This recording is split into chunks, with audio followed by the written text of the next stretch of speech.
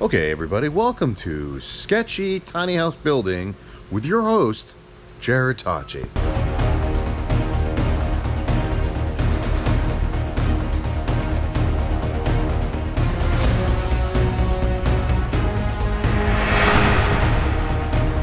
So I'm doing something a little bit different in the tiny house. I am building it very industrial vibe-like. Behind me is a actual ducting. Okay, it's metal. I ordered it from a company that does duct work.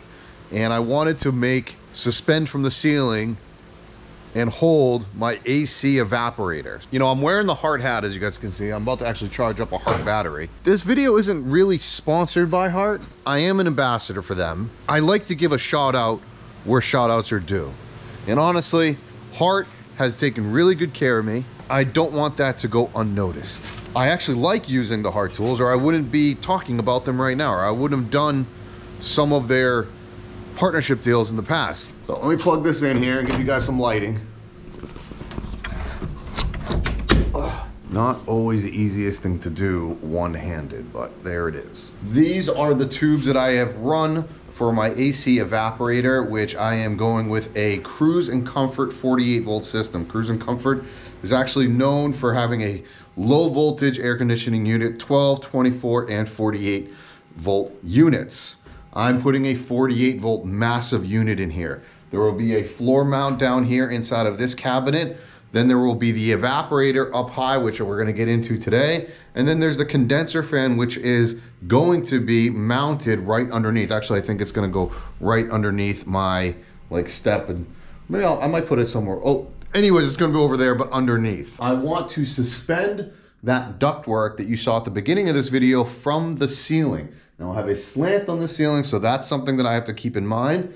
And obviously these tubes are coming out. So my plan is to run those tubes through this big old industrial looking pipe. This is a 2-inch pipe that I ordered from Pipe Decor, which all of my, I guess, accents or shelving or just everything in the tiny house will be Pipe Decor. 1 or 2 of these screws, depending on how it lines up, are gonna be screwing right into the roof rafter or the roof stud or whatever you wanna call it. And then the other ones are gonna be with these drywall anchor bolts that I got from the hardware store, and I believe they are rated for 205 pounds. So it technically should hold this without any issue. And then I have to run the tubing into this, which I'll cut and make good when it's all said and done. This is a 16-inch diameter ducting. I have to fit that evaporator into said ducting. This is, again, there it is, Cruise and Comfort, right there. This is obviously not a curved piece, so I'm gonna have to build some sort of platform that goes in here. So I've got some plywood behind me that I can do that. I've got a lot of moving parts in here. I got to make room for a drip tray in here. And I also need ventilation to come in for an intake. And I need, obviously the blower to blow out. I got, where are you? Where are you? Oh my goodness. Oh no, I don't know where it is. Seriously, I don't know where it went. Glacier, did you eat it? Did you eat it? These are the vents that I ordered, special order. They are on a 16-inch diameter, cut into the side, and they will sit flush with that 16 inches. Now, I've already made some sort of marking with my pencil. So I'm gonna have 2 vents here, and then I have 2 vents on the other side when I line it all up. As you see, I made a center line here. This will eventually be painted black. Vents are gonna be painted white. And bada bing, bada boom, hopefully this all works.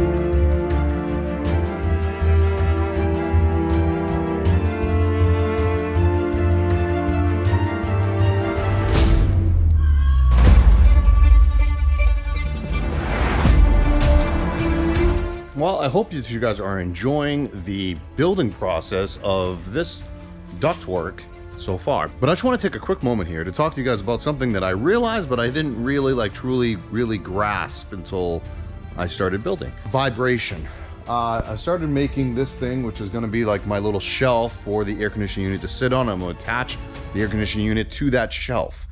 However, the ducting is not a functioning duct. It's a aesthetic piece that is surrounding the actual function part. So that air conditioner more than likely is going to vibrate and it's going to create noise. Well, the noise is going to get loud inside the duct. While I was building, while I was cutting, you could hear like the echo. So I wanted to sound dampen the inside, but I also wanted to also stop any vibrations from happening. So I used just the window and door like insulation, little stuff that doesn't expand all that much, and that's what I wanted. Fingers crossed that it all works in the end.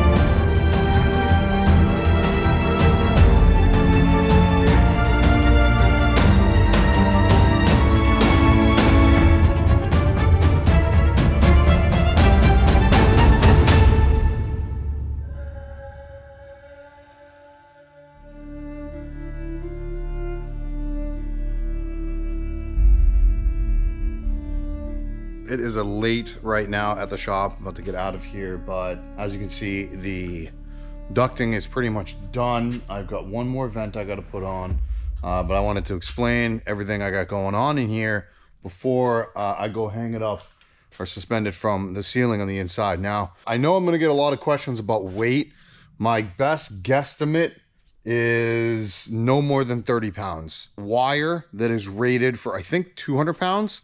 And I'm going to rivet into the ceiling with like a rivet gun. And then I'm going to screw that in, and we're going to loop cable around it. It'll be kind of like saddling it instead of like going into this and like drilling into this, because if I do that and you know, if I pull on that, there's so much weight in here. I don't want it to warp the ducting. So it'll be better to kind of wrap the ducting than to kind of like put like a hook on here and do one of those things. You saw that I've put the platform in, I put the air conditioner in. You may see this foil tape in here right now, and the foil tape and the wood is actually a barrier for the air to blow out. The air is going to be blowing out on this side. This side is going to be my back, like facing the back of the tiny house. It's not going to be seen as much, or at least like if somebody was to enter the house, right? This part is going to be removable because I'm going to have, where these cords are going to go is into a drip pan. I'm going to have to obviously figure out the condensation, how much they do, you know, air conditioning units, they have condensation. It's just the nature of the business, everybody. I'm going to have to build a custom drip pan that'll go in here, and these two hoses will drip into. I'll show you guys what it looks like all suspended in the ceiling at the end of this video.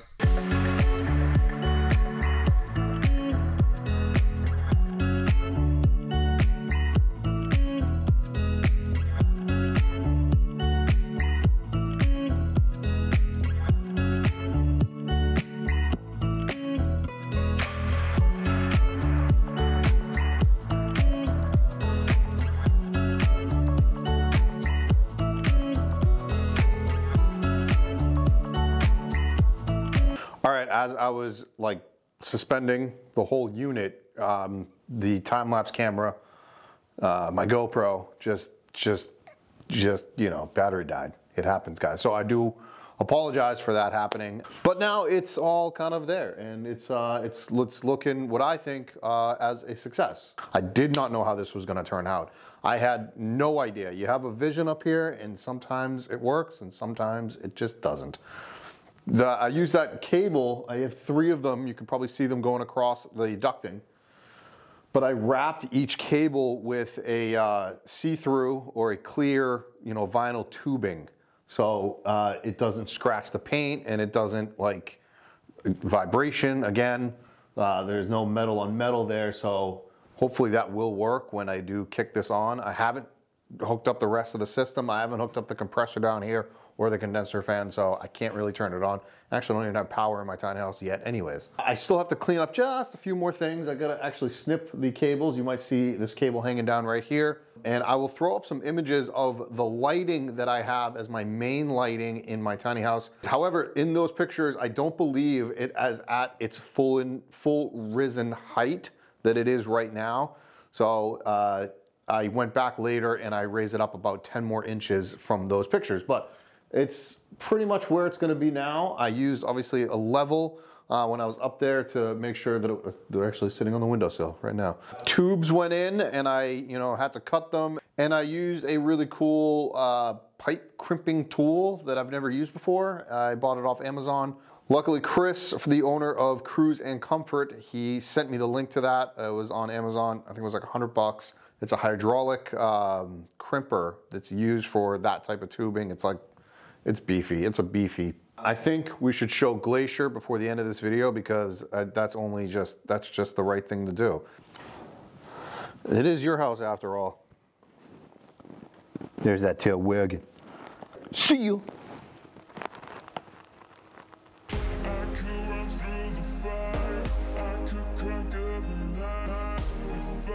If I try to drive the red,